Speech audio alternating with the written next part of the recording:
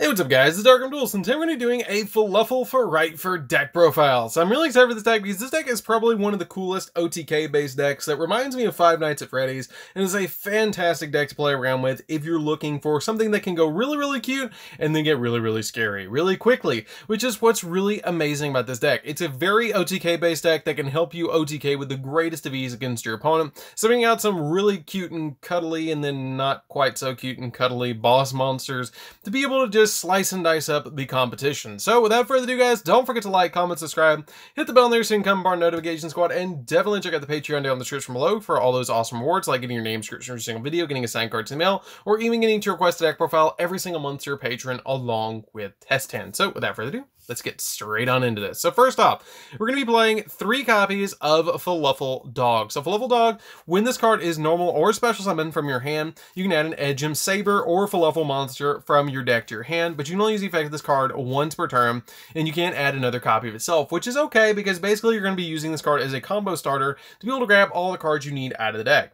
We're then going to be playing 3 copies of Fluffal Penguin. Fluffal Penguin lets you, during the main phase, special summon a Fluffal monster from your hand. If you have another copy of itself, you can only use the effect once while this card's face on the field, and if this card is sent to the graveyard as a fusion material for the fusion summon of a Frightfur fusion monster, you get to draw 2 and then discard a card from your hand, which is great for this deck just to be able to add additional cards and be able to dig through the deck a little bit faster to get more plays. We then play 2 copies of Fluffal Dolphin. Fluffal Dolphin is really good because it lets you target a toy vendor in your grave, set it, and if you do, you get to send 1 Fluffal monster or Edgem Sabers from your deck to the graveyard. And if this card is sent to the graveyard as a fusion material for the fusion summon of a monster, you can shuffle into the deck 1 of your fusion spells or polymerization cards that's banished during your graveyard, which is really helpful just to be able to get you additional searches later on in the game.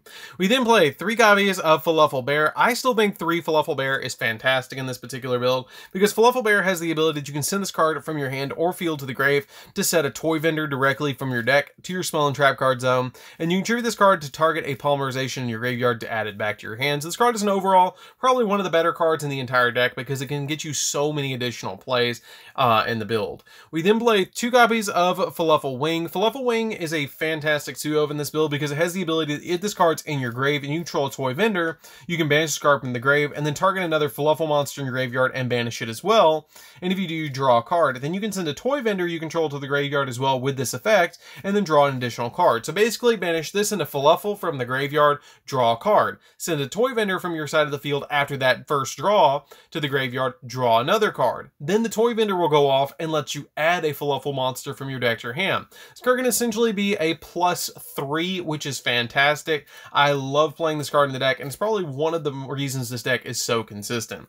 We then play a single copy of Fluffal Owl. Fluffal Owl is a walking polymerization that when this card is normal or special summon, you can add a polymerization from your deck to your hand, and it also has the ability that you can pay 500 life points to fusion summon a Frightfur fusion monster from your extra deck using monsters from your hand or field as fusion material. So it's a walking poly, and it searches a poly on summon, which is fantastic. 1 copy of Fluffal Cat. Fluffal Cat is really good because if this card is sent to the graveyard as a fusion material or a fusion summon, for a fusion summon, you can target 1 of the polymerizations in your graveyard and add it back to your hand. You play a single copy of Sheep because Sheep can bounce a Fluffal on your side of the field back to your hand to special summon this card to your side of the field, which is really cool because it has the ability that if you control a Fluffal monster, then you can special summon this card from your hand and then return 1 other Fluffal monster you control to your hand to special summon an Edgem monster from your hand or graveyard, which is fantastic. You just need it as a 1-of though, because it only comes up every so often in the build, but it is a fantastic 1-of in the deck. We then play 3 copies of Edgem Scythe.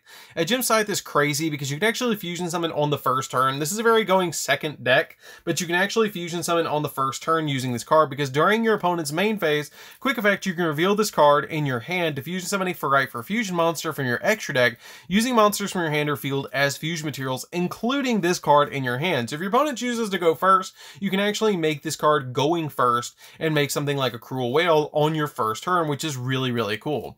Also, if a Frightfur fusion monster you control would be destroyed by battle or by card effect, you can banish this card from your graveyard instead, which is a really good effect. We then play 3 copies of Edgem Chain. Edgem Chain is really good because when this card declares an attack, you can add another Edgem Chain from your deck to your hand.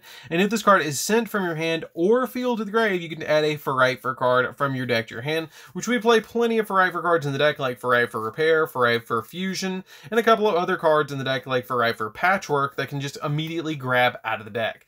We then play for the last Frightfur or Edgem monster, playing a single copy of Sabers. Sabers is really good because Sabers has the ability to, if this card's in your graveyard, you can place 1 card on the bottom or top of your deck, and then be able to special summon this card in defense position, and you can only use this effect once per turn. So it's a really, really good card, and it helps you get like 1 or 2 cards out of your hand that you don't need. It's just an overall fantastic card in this deck. And then we play 3 copies of Ash Blossom. I've actually been debating dropping the Ash Blossom for 3 copies of Dark Ruler No More. That is an option for you guys if you want to play Dark Ruler No More over the copies of Ash, because if you go second, you can OTK your opponent with the copy of Dark Ruler. You can't OTK through the Dark Ruler because it makes your opponent not be able to take damage, but it can help you board wipe your opponent to set up. The only reason I didn't play it in this particular build is because I figured I could slow my opponent down with the Ash enough to be able to OTK during the following turn, because you always want to go second. So the copies of Ash are there for that reason over Dark Ruler, because you can inflict damage when you use that card. Also, you can put in Super Polymerization if you want to over this, but then you have to put in Starving Venom and Mud Dragon into the extra deck, which is options for you guys as well. So let's get into the spells, guys. So for the spells, we're going to be playing some really interesting spells in this deck. So we're going to be playing a single copy of Frightfur Repair. This card is a really interesting card, and usually the card that you're going to be sending to the graveyard off your crew well, because it has the ability that you get to target a Frightfur Fusion monster in your grave and return that target to the extra deck. Now, that doesn't sound really that good, but then you can special summon a Fluffal or an Edgem monster from your graveyard as well. But the really good effect of this card is you can banish it from your grave to special summon a Fluffal or Edgem monster from your hand, which is usually why you're going to send this card to the graveyard off your Cruel Whale summon.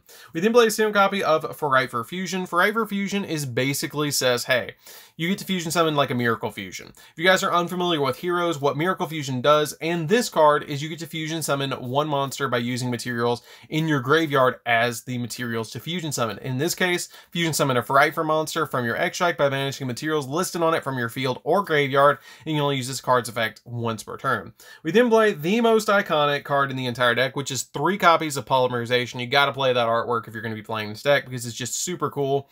And what it does is you get to fusion summon 1 fusion monster from your extra deck using monsters from your hand or field as fusion materials, which is a really simple effect, but basically this card is the card that you need in the deck all the time to be able to go for your plays. We then play 3 copies of Frightfur Patchwork. Patchwork is probably one of the most important cards in the entire deck because it has the insane ability that you get to add an Edgem monster and a Polymerization from your deck to your hand, which is a fantastic effect. It's basically a +1, but you can only activate each of its effects, or you can only activate it once per turn. So it's going to add that Edgem monster and a Polymerization directly from your deck to your hand, which is really good because it can search your copy of Scythe, Chain, or your copy of Scissors from your deck to your hand, which is really, really good just to be able to grab those, or Sabers from your deck to your hand, which is a really good effect just to be able to add them from your deck to your hand with a Polymerization. Overall, really good card. We then play 3 copies of Foolish Burial Goods, because the goods are really good for goods are really good for a lot of different cards, like your copy of Repair or your copies of your Toy Vendor, because it's essentially like a search for the deck too. Because when Toy Vendor touches the graveyard, you get to add a copy of an Edgem Sabers or a Fluffal from your deck to your hand. And it also has the ability that you get to once per turn discard a card to draw a card and then show it. And if it's a Fluffal, you can special summon a monster from your hand. Otherwise, you discard the card you drew, which is a really good effect just to be able to get those cards out of the deck and be able to dig through the deck a little bit more. So that's it for the main deck, guys. Let's get into the extra deck. So for the extra deck has changed quite a bit because in the previous build, we were playing True King of All Calamities, but that card has been since banned. But you have a lot of different cards in the entire deck that you can replace it with, which I'm excited to show you guys. So first off, we're going to be playing 2 copies of Sabertooth. Sabertooth is very important to play as a 2-of in the deck, because when this card goes off, it is insane and you're probably going to win. Because what it does is when this card is fusion summoned, you can target a Frightfur monster in your grave and special summon it. And then all Frightfur monsters you control gain 400 additional attack. And if this card was fusion summoned summon using 3 or more materials, it cannot be destroyed by battle or by card effects either, and you have to use a Frightfur monster plus 1 or more Fluffal or Edgem monsters. You're usually going to use 2 Fluffals or Edgems and a Frightfur to go into this card. It's going to get that monster born effect, so basically just using a Fluffal and a Edgem, or 2 Fluffals or 2 Edgem monsters to go into this card with whatever Frightfur monster you just want to get right back on the field, because it's going to just fish it out of the graveyard and put it back on your side of the field. I then play 2 copies of Tiger. A lot of builds just play 1. I still really like 2, just in case 1 gets destroyed, because it has the ability that you go into this card with an Edgem, Saber, and another Fluffal monster, and when this card is fusion summoned, you get to target cards on the field up to the number of fusion materials used for this card's fusion summon and destroy them. And all Frightfur monsters you control gain 300 attack for each Fluffal monster and Frightfur monster you currently control, but you can only control 1 copy of Tiger. So this card's really good because if you have a full field of 6 or even 5, they're all gaining 1400 off of this and then 400 off of this, which is an additional right off the bat, because you're usually going to combo these 2 together. They're going to gain around 1900 each, which this is going to go to 39 or 38, and then this is going to go way up the chain as well, which is really, really cool, just to be able to get that additional attack points. I then play 2 copies of Cruel Whale. Cruel Whale is really good in the deck too. I bumped it down because you can't go into True King of all Calamities, and it is a level 9. It has the ability to use any Edgem and a Fluffal, and if this card is fusion summon, you destroy 1 card on both players' field, and then once per turn, quick effect, you can target 1 fusion summon monster you control and send a Frightfur card from your deck or extra deck to the graveyard, except another copy itself. And if you do, the targeted monster gains attack equal to half the original attack of the if it was a monster. But you can also send spells and traps because it just says a Frightfur card, which is why you can send your copy of Frightfur Repair to the graveyard off of its effect, because it just says Frightfur card, which is what's really cool about its effect. We then play a single copy of Kraken. Kraken is really cool because what it does is it can attack. You can target 1 monster opponent controls once per turn and send it to the graveyard, and it can't attack directly this turn. And this card can make 2 attacks, and then during the end of the battle phase, you switch it to defense. So it gives you a little bit of defense potential, which is what's really cool about the card. We play a single copy of Wolf. I did throw the Wolf back in from the previous build. I realized it was kind of silly not to play the Wolf, because Wolf is just really good to be able to OTK. Because if you put like 5 materials into this card and you have your copy of Frightfur Tiger on your side, then you can just completely OTK your opponent really, really easily, and also it gets an attack for every material you put into it, which is why this card is so good in this deck.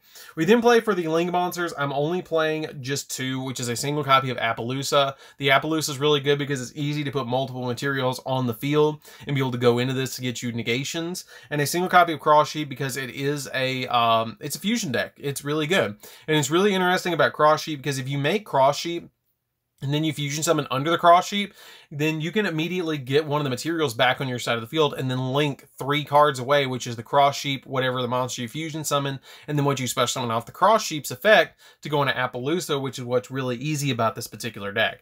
So instead of playing True King of all Calamities, I'm playing a nut copy of number 38 because it gives me additional negations. It's easy to go into because you have a bunch of level 8s in the extra deck, which is what makes it really easy to go into, like your copy of Kraken, your copy of Sabretooth. It's not super hard to go into this card and negate spells, so you can end with this card if you didn't OTK, just to give you additional spell negations.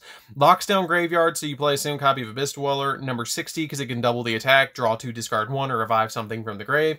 And then a copy of Bahamut Shark, because you do play the copies of Penguin and Dolphin to go into your copy of Totally Awesome, which is fantastic to go into Totally Awesome. I go into this card a lot just to protect my OTK, which is what's really helpful for the particular deck. And it's super easy to go into because you just go Bahamut Shark and then Toad, and then you totally like have the game. Haha, totally have the game because it's totally awesome. So anyways, guys, this is DarkArmedDuelist. Don't forget to like, comment, subscribe. Definitely tell me what you think of this deck down in the comments down below. It's a fantastic OTK deck, and it's really, really fun to play around with this deck because it's just really, really good overall. Like, it's a fun deck to play with. It's not super expensive to pick up a copy or pick up this deck because it's just very budget. Like, the main deck, the majority of the stuff was commons or maybe even like super rares to pick up, but the rest of the main deck is just really cheap. So anyways, guys, this is DarkArmedDuelist. Don't forget to like, comment, subscribe, hit the bell on there so you can become part of the notification squad, and we'll see you guys in the next video. See you later, guys.